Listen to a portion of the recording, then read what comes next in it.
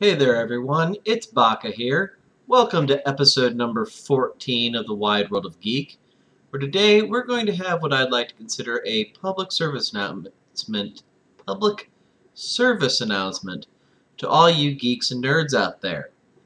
Now, the reason I'm having this special episode, I guess you could call it, is recently there have been a number of issues in the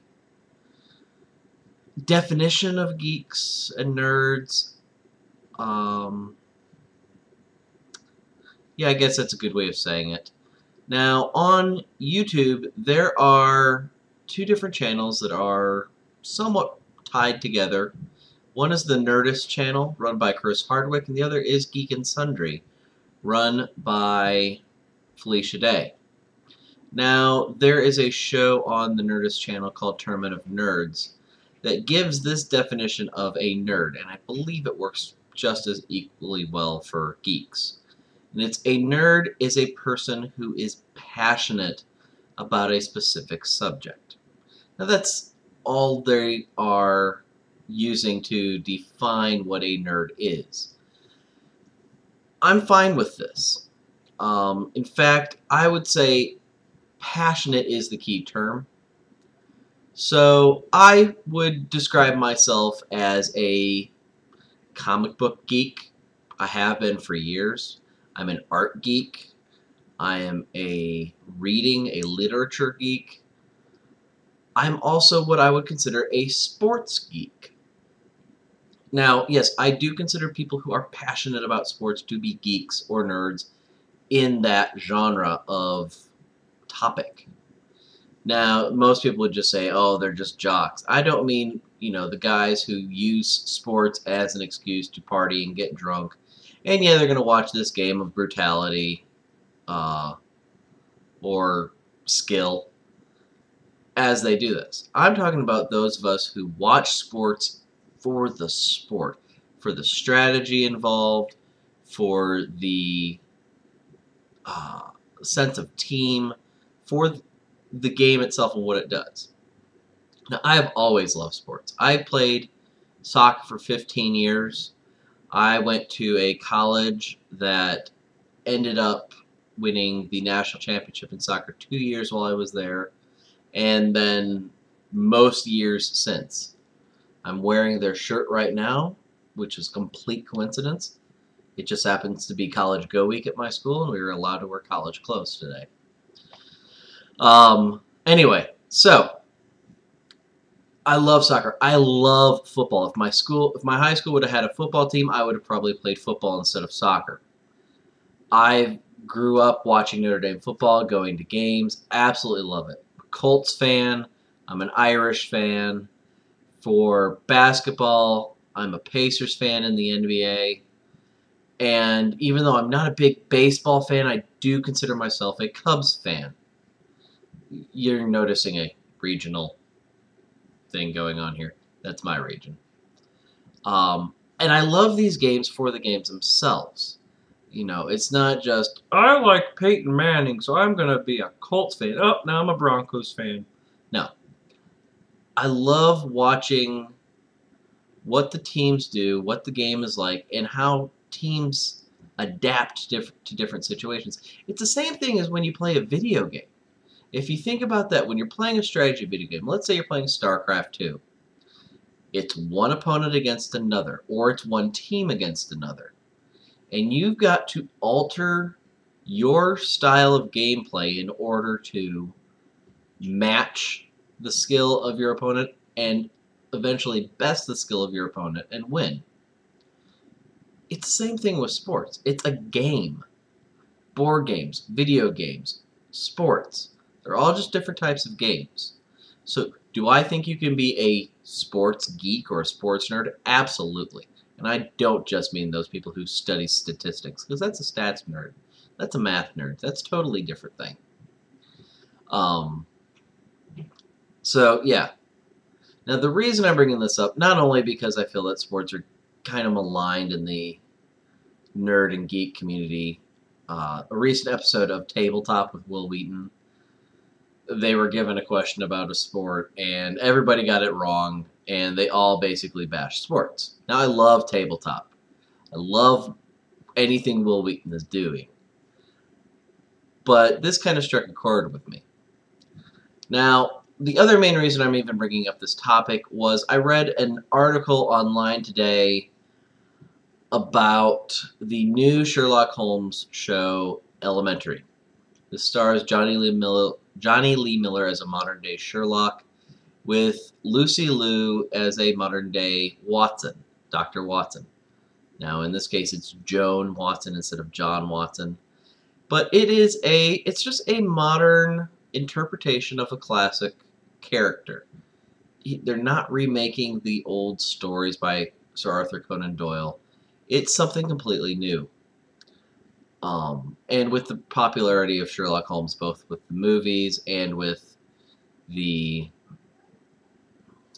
television show on BBC, it's a good time for it. We had zombies, everything was zombies. Now everything seems to be Sherlock Holmes. Now, I'm going to pull up this article because there is a quote in here by someone who I think everyone could probably call a nerd. Where is it? Huh. It's gone. Let me see if it's down here. I'm on foxnews.com if you can find this. I don't care about Madonna or Lady Gaga or Miley Cyrus. Here we go. So the headline of this article is, will new tattooed, drug-addicted TV version of Sherlock Holmes turn off die-hard fans? So they go into talking about how Johnny Lee Miller's character's got 4 different tattoos, including a sleeve tattoo on his arm, and that he's, you know, he starts out, the whole show starts out, he is released from rehab. The tattoos I don't care about, its modern day interpretation. The drug addiction makes perfect sense. Sherlock Holmes was an opium addict. Well, the character of Sherlock Holmes was an opium addict. They don't make direct reference to it in the Robert Downey Jr. movies, but it really appears that he's high most of the time. He's always experimenting with different concoctions and herbs and things. Anyway, the point I want to make with this article is they interview 2 different people from a group called the Baker Street Irregulars. It's an invitation only. There are 350 members, and they're die-hard Sherlock Holmes fans. And when I say die-hard, I mean they make normal nerds and geeks look docile and, you know, non-passionate. These guys are psychotic in their passion, usually. Taking it just to a whole other level. One guy says, if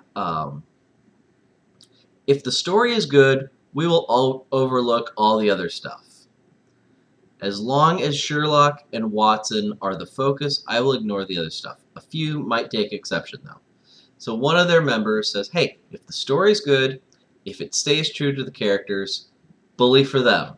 I can overlook the gender change, the relocation to New York City, the modern day aspect of it. However, there was another member of this group that was also interviewed, and this is a woman from Chicago, a Holmes traditionalist. This is how her quote starts out. I think Robert Downey should be shot. He's destroyed Sherlock Holmes. He's turned him into a Victorian Iron Man. The plots are ludicrous. It's all action and explosions. I will agree that the plots to the 2 Sherlock Holmes movies are a little on the ridiculous side. But so were the plots to Sir Arthur Conan Doyle's books.